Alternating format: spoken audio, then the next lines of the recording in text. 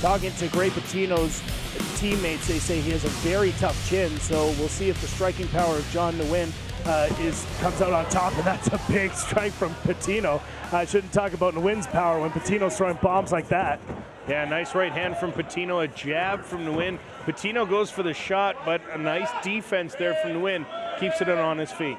Big difference in this fight between the last time we saw John Nguyen. He looks much calmer, Ryan.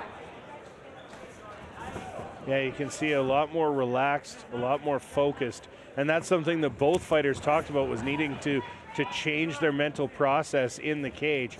And he said he expected himself to be a lot more relaxed. Nice counter there by Nguyen. Again, a counter. Trying to now time Great Patino as he comes in. Which again, good striking. Another nice right hand, answered with a jab.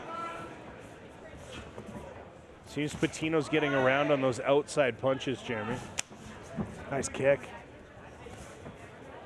Yeah, hard strikes from both fighters here. You can hear him snapping.